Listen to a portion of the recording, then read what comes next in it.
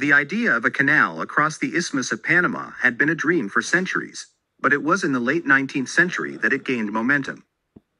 Recognizing the strategic importance of a shortcut between the oceans for military and commercial purposes, the French, under Ferdinand de Lesseps, initiated the construction in the 1880s. However, due to financial mismanagement, engineering miscalculations, and the deadly challenges posed by the Panamanian environment, the French attempt ultimately failed. In 1904, the United States, under President Theodore Roosevelt, took up the challenge. The strategic significance of a canal connecting the two oceans was critical for American naval power and global trade dominance. With a newfound understanding of tropical diseases, particularly malaria and yellow fever, the U.S. launched a comprehensive public health campaign to safeguard the thousands of workers involved in the construction. Dr. William Gorgas led the efforts to combat the mosquito-borne diseases, implementing measures to control the mosquito population and improve sanitation. Malaria emerged as a formidable adversary during the construction. The Anopheles mosquito, prevalent in the Panama region, transmitted the disease, leading to widespread illness and death among the workforce. The harsh conditions of the jungle, coupled with the lack of effective medical knowledge, created a formidable obstacle. Malaria outbreaks threatened to derail the entire project, raising questions about the feasibility of building a canal in such a challenging environment. Malaria emerged as a formidable adversary during the construction. The Anopheles mosquito, prevalent in the Panama region, transmitted the disease, leading to widespread illness and death among the workforce. The harsh conditions of the jungle, coupled with the lack of effective medical knowledge, created a formidable obstacle. Malaria outbreaks threatened to derail the entire project, raising questions about the feasibility of building a canal in such a challenging environment.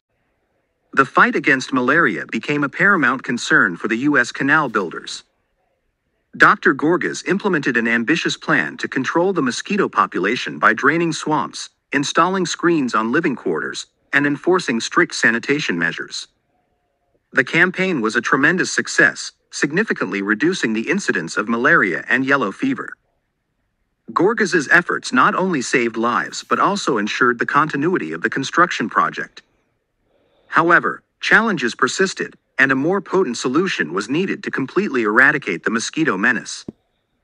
The breakthrough came in the 1940s with the discovery of dichloro-diphenyl trichloroethane, DDT, a powerful insecticide. DDT's application proved to be a game-changer in the battle against mosquitoes, leading to a drastic reduction in malaria cases. The introduction of DDT allowed for the acceleration of construction efforts, as the threat of mosquito-borne diseases diminished. While DDT played a crucial role in the success of the canal, its environmental impact would later raise concerns, contributing to a nuanced legacy for this chemical solution. To disrupt the mosquitoes' breeding grounds, extensive drainage projects were initiated. Swamps and stagnant water sources, ideal breeding grounds for mosquitoes, were systematically drained, reducing the mosquito population and minimizing the risk of malaria transmission. Simultaneously, stringent sanitation measures were implemented, ensuring proper waste disposal and minimizing environments conducive to mosquito breeding.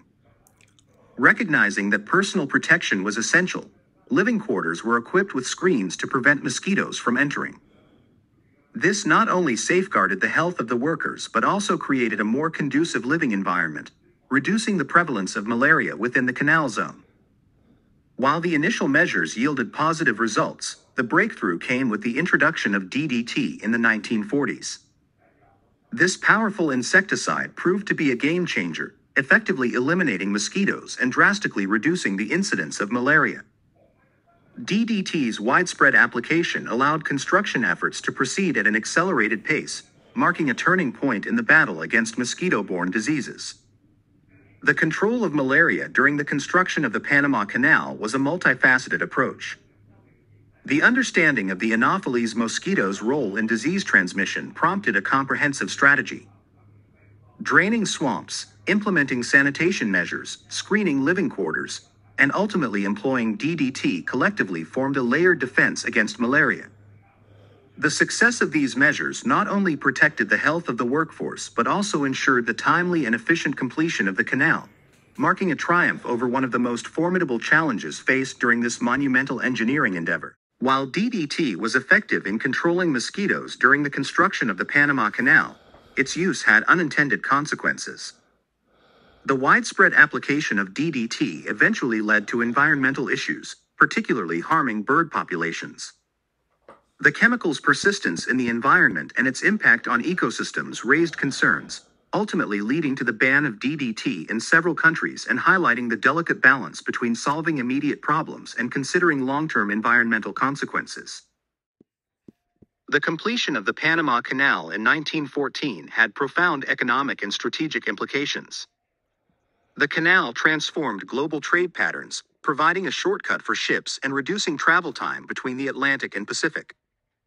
It facilitated the rapid movement of goods and military vessels, enhancing the United States' influence in the Western Hemisphere and beyond. The economic benefits were substantial, as the canal became a vital conduit for international trade, cementing its status as one of the world's most critical maritime passages. In conclusion, the construction of the Panama Canal stands as a testament to human ingenuity and perseverance.